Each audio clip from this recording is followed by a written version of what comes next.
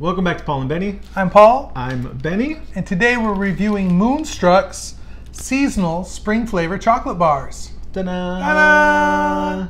We haven't done a video in a long time, and now today we're just gonna eat 3 candy bars. That's the video. Let's do it. So what are these, Paul? These are Moonstruck's out of Portland, Oregon.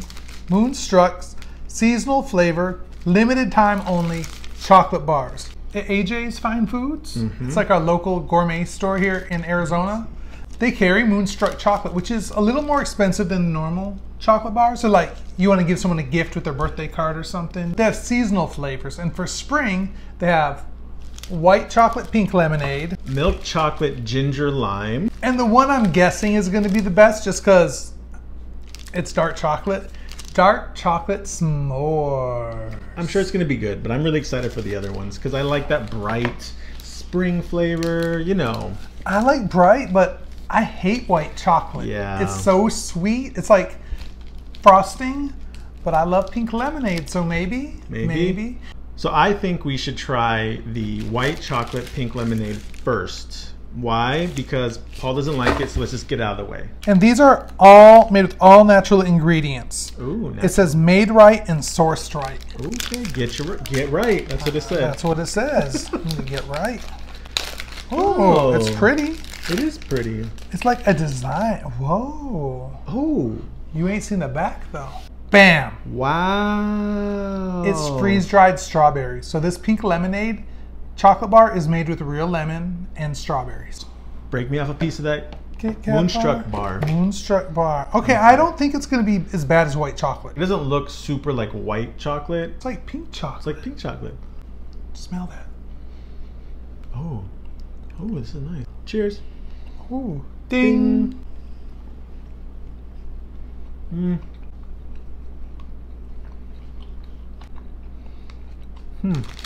What do you think? I'm gonna say no. I was really excited for this I one. was so excited. No, white chocolate just overtakes everything. And it almost tastes like artificial. It's the lemon. Tastes like lemon pledge. Yeah. But it's when you use the lemon zest and you dry it, it gets strong like lemon pepper. Yes. That's not what I want to taste. Go artificial. You don't have to be all natural. That's lemon pledge. And white chocolate. You barely get the strawberry. Yeah, I'm gonna say no. No, so that's a big thumbs down for me. What about you? Okay, perfect. Hated it. Okay, so next we're gonna try the milk chocolate ginger lime. Okay. You're gonna like this. I love ginger, I love lime. Milk chocolate's milk chocolate, so hopefully this is quite delicious. Oh, okay. So this one has like dried ginger on the back. But do you like ginger? I love ginger. See, I like ginger too. It smells like chocolate. Smells like chocolate. Mmm. Mmm.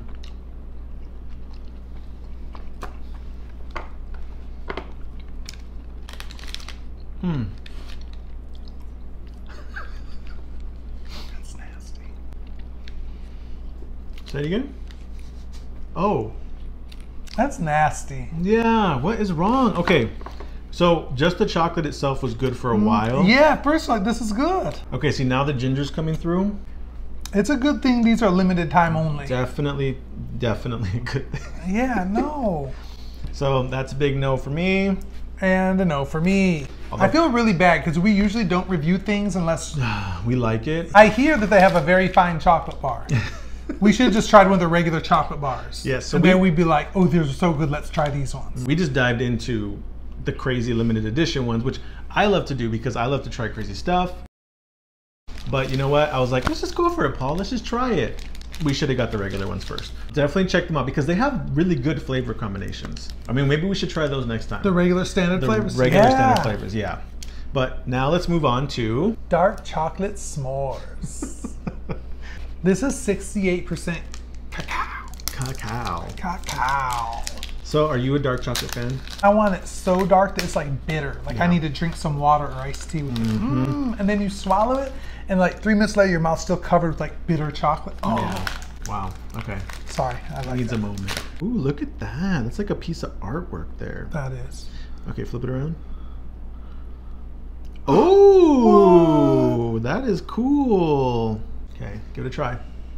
Ooh. Smells good.